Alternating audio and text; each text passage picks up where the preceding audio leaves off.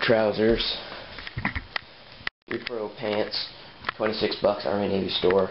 And up top is this an Air Force fatigue shirt. It's the Sergeant. It's made probably in Korea, Vietnam, so it's a Sergeant before they switched to like first class airmen or something. And sleeves rolled up, pretty good. The bottom one is more lightweight. The top one is more like a heavier cotton. Probably my favorite style field jacket, the M65, made model 65. And the top one, I have 3 of these. The top one is a medium size. Just got it with a bunch of Vietnam stuff. And it's missing a button on one of the epaulets. And just a safety pin in there. Hold it in place. Right there. No button, safety pin. That's a medium size, no liner. This is the first one I got. M65, Vietnam era. I think it's 60s. I forgot to look at the tag.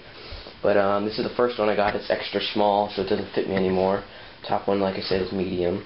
And no liner on this one. This one ran me about 25 bucks. This one, the top one, I got in a set. I got a ton of stuff for like 30 bucks. So I'm not really sure how much I spent on that one. This one is a medium fit. It's medium regular. It's real nice. This one actually has a liner. You can see the liner just buttons right in. And it's like this nylon cloth, and it's really warm. I wear this now because it's starting to get, like in the morning when it's 10 to 15 degrees, it's actually really warm. Just wear a sweatshirt under it, and it works really well. I really like this one. And this one ran me $27.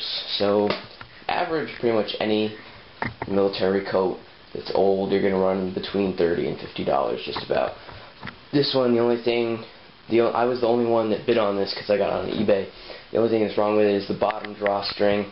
Parts of that folded over part on the cloth are starting to come undone, so nobody else really wanted it. And there's a couple faded spots, and I think that's why I was the only one to get it. But otherwise than that, it's really nice.